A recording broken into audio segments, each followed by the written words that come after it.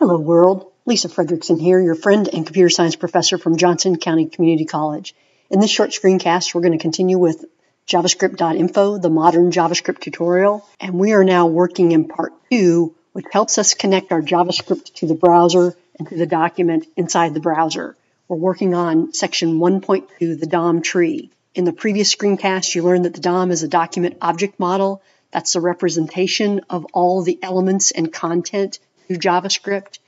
Now, if your HTML is well indented and easy to read, the DOM is sort of obvious to you in your code. But the DOM is more than well indented HTML. The DOM is actually made up of nodes, and it's important to understand how those nodes are created because later we're going to want to traverse through the DOM to insert content, to find content, and sometimes we want to traverse through these nodes. And so the DOM is actually made up of nodes. And this small little example of HTML is represented in the DOM as nodes in this way. The element nodes are in blue, and the text nodes are in this light orange. And the interesting thing is that you get a text node every time you add spaces or hit enter after an ending tag. So for example, these spaces right here are this little text node. Then we have the title element. Then we have the text about elks. And then notice that after the title tag, there's a press of an enter key. And after the head closing tag, there's a press of an enter key. And those are those two nodes. Then we open up with body.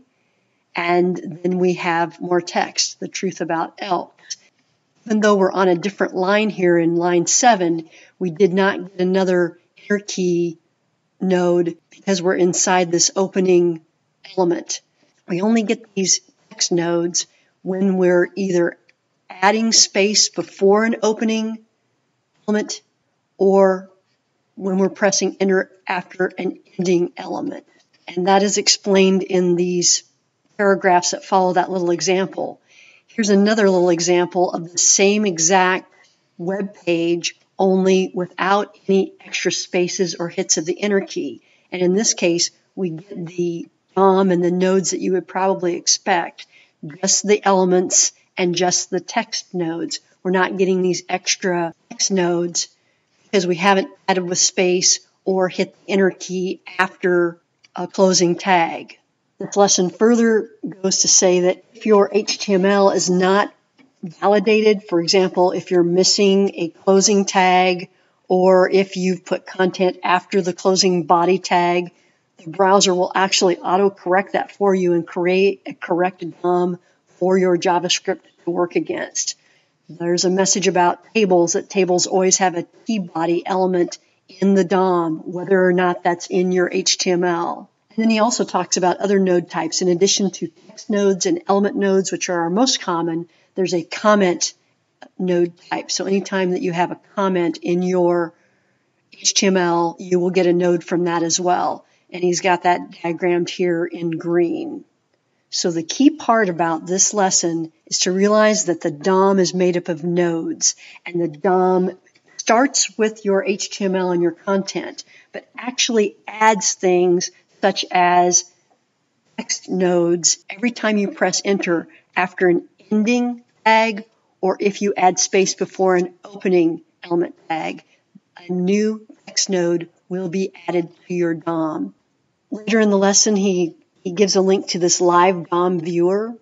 So anytime you want to see the DOM that's created, you can just copy and paste it into the live DOM viewer, and the entire DOM with these additional blank text nodes will be displayed for you. Later on in the lesson, he talks about the developer tools, the browser inspector, which we've already explored a little bit. And you open the developer tools by right-clicking your web page and choosing the inspect menu option.